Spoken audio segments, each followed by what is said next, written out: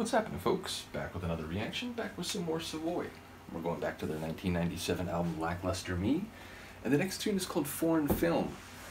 Obviously, depending on where you are, a film that is foreign to you, or rather where you're from, a film foreign to you might be very familiar to another person who comes from that culture, and obviously there are different cinematic and theatrical cultures, different directorial styles, different themes, and films from different places can look at the same events or historical episodes from different angles and with different values.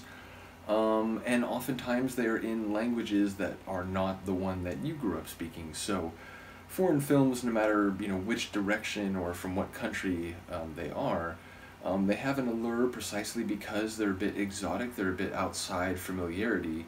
And perhaps, for some people, they're the kind of thing that you can put on in the background and they maybe set a certain mood, but because you don't hear all the lines, you don't know what the dialogue is, it's more of just this audio-visual experience rather than you tracing a narrative and following a plot and dialogue very closely. So it could be that motif, and who knows, that could be extended to a relationship, say, that it's like this is a foreign film, we don't really know what each other is saying, and it's like, I'm not even sure where the story is going. I could conceive of ways it could be used as an analogy, but let's find out what it actually is. This is Savoy, Foreign Film, from the 1997 album Lackluster Me.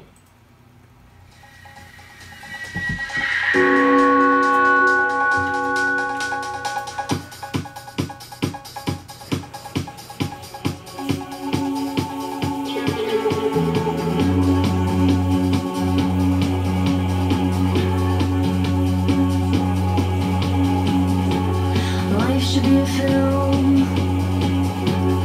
one of those foreign films where people are always talking and you just can't